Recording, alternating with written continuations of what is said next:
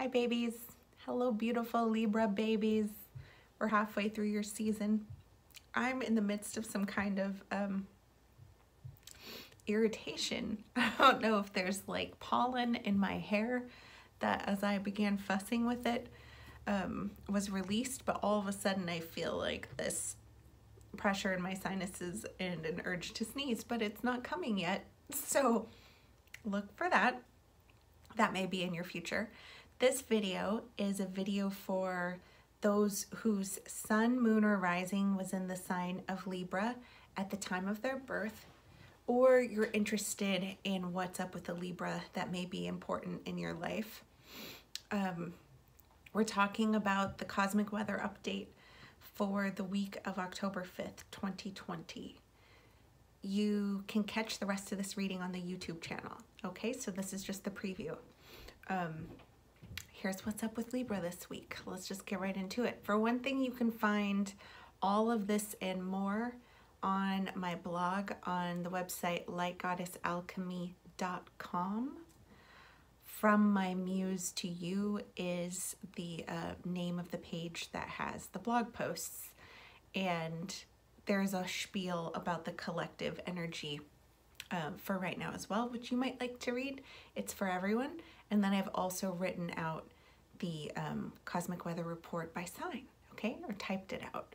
When I channel the information, I write it down with a pen and paper, and then I like to type it up and put it into a blog format, and then also like to make videos to share with you here so that we feel a bit more connected. You can hear my voice and see my face, which feels like a special thing during this sort of mask time that we're in. It's nice to see people's faces.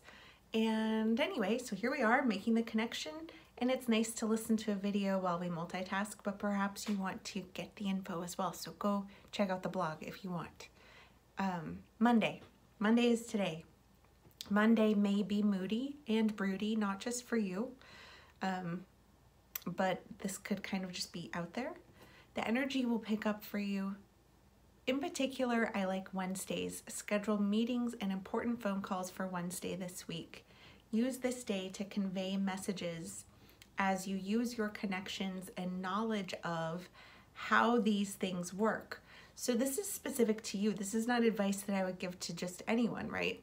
Libra, you have an understanding of how these things work, particularly when it comes to government, politics, diplomacy. This is your area. And I know that right now people have a lot of concerns about what's going on politically and a lot of concerns about the opinions of other people. You have an understanding for how these things work. Bring that to a project, something that you are collaborating with others on. Bring that knowledge and then share with folks, especially if you can bring it while staying in compassion for them, that this is not their skill set, it's yours, right? And that it's okay because we all have different strengths and weaknesses. It's really the time of sharing our strengths so that we can get something done for the collective, while also supporting those who need help and assistance in whatever way that they have their own weaknesses. It's time to stop pretending that we don't have weaknesses. It's time to accept that everyone has a thing, right, that they need support around. And for all of us to be willing to accept that about each other and then show up with our various strengths to make things better. Okay. By Sunday, you may find difficulty with a Sagittarius or Sagittarius type energy who is trying to make their way within oppressive structures of government but is having difficulty and getting really frustrated. There's an additional expression of this energy that could pop off on Friday in a standoff of feminine and masculine polarities. The feminine asking for more nurturing, more intuition, more inclusivity, where the masculine standpoint is decisive action and just getting something done because we need to take action. That can feel really uncomfortable, and I'm glad for you to be present for this type of discord because with your strengths and skill set, we may actually be able to move through it and take care of everyone. Okay, getting as much networking, communication, and laying the groundwork done now before Mercury retrograde next week, which is on October 13th.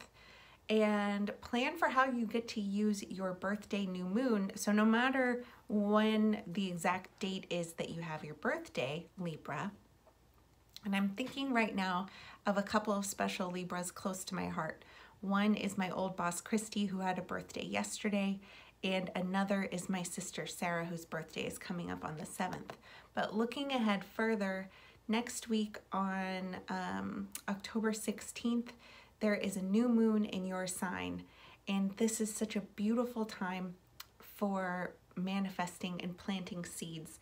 And my encouragement to you is to consider how you'll use your birthday new moon to plant seeds for how you can be well in this world as it is, and planting some seeds for wellness, and considering that wellness is far more than just our physical wellness that we're considering here. We're talking also about emotional, mental, and energetic wellness. And that's it for you, Libra. Thanks for being here. Bye-bye.